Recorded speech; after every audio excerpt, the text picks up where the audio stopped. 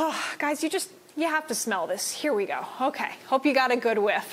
I love perfume. I have like 20 different kinds at home. Please don't judge. So when I heard that there's a place in Seattle where you can make your very own custom perfume, I was there.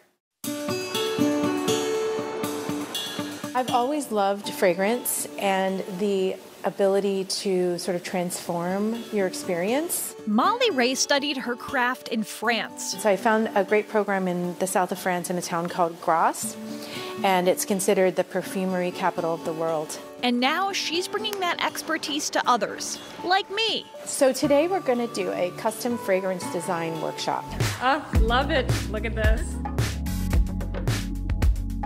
We're going to focus mostly on how to create a signature scent specifically for you based on your preferences. I was inspired to do this from a workshop that I took myself in France because I feel like a lot of times when we get a fragrance, it's a gift or we smell it on someone else, and it's not really something that we ourselves curate and create. So I wanted to find a way to do that here in Seattle. When you're creating a fragrance, there's 3 portions to it. Molly guides customers through the process of making their very own fragrance. So essentially, we want to dip this thinner end into the fragrance, and then we want to write the number of it here so we remember what it is.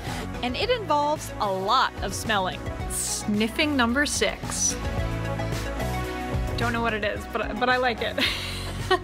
I mean, a lot. My favorite one was 19, which I thought was kind of citrusy, lemony. Yeah. It's like apple. I'm getting some apple.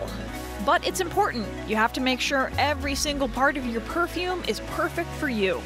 And we can add more rose. So let's just see how we feel about this. Okay. What do you think about more tonka bean? Yeah, I think so too. What do you think? You feeling good about it? Okay. And once your blend is ready, you get to name it. Do you have a name? I would like to call it Evening. Oh, of course. Of course. I love it. And let me tell y'all, I can't stop sniffing my wrist. I think people are going to be weirded out by me, but I don't care. It just smells so good.